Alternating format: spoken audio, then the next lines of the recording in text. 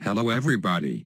In today's episode of Clicker Heroes I'll be going over ancients, what they do and which ones you should get. It's probably the only topic I hadn't covered yet, so let us start, shall we? Well, ancients basically give you various extra stats at the cost of your hero souls. There are about 25 or so ancients in the game, so I won't be able to go through every single one of them in this video, but I will explain the ones that are most important and what you should get in the early and mid-game. First of all, before I start explaining, I'll have to go through the two various playstyles in this game, as the type of ancients you should get depend on how you play the game. One of them is idling, where you simply let the game run without having to click the monsters, and the other way is by active clicking, whether it's by hand or using an auto-clicker. So let's start. Vagr, the Ancient of Impatience. This ancient lowers the cooldown of all your skills, up to a maximum of 75%. One of the best ancients in the game, and probably one of the first you should get, especially if you are a clicker playstyle. Not to mention this opens up the ability to do dark ritual runs, which allow you to get to very high levels. I already have a video on that if you are interested in checking that out.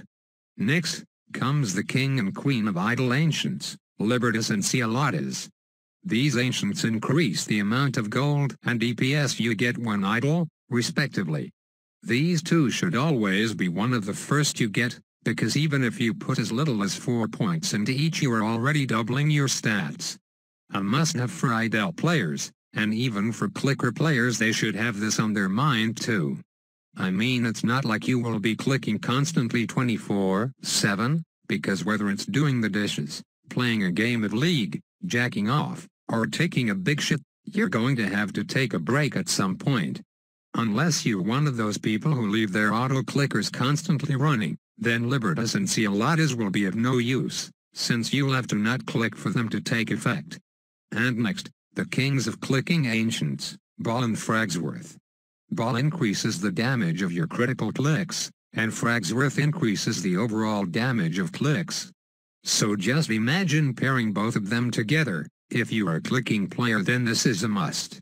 For idle players it's only really useful for when you use your abilities, so I would hold back on getting them until you get your more important ancients. And don't forget Juggernaut if you're using an auto-clicker, since the more you click, the higher your DPS multiplier will be, which can lead to insane multipliers when you leave your auto-clicker running for hours. And next, Atman and Solomon, the ancients you spend your hero souls on to get more hero souls in the long run. Not the first ancients you should get, but after you get your core ancients you should definitely pick up these to speed up your mid-game. There are also the 4 gold ancients aside from Libertas, Mammon, Mimsy, Dora, and Fortuna. All of these you should get after Atman and Solomon, with Mammon, Mimsy and Dora being the first you should get. Fortuna you could probably hold back on until later because it won't really give as much extra gold, as well as the percent chance making it unreliable. Mammon is probably the best simply because the gold gain is consistent no matter what.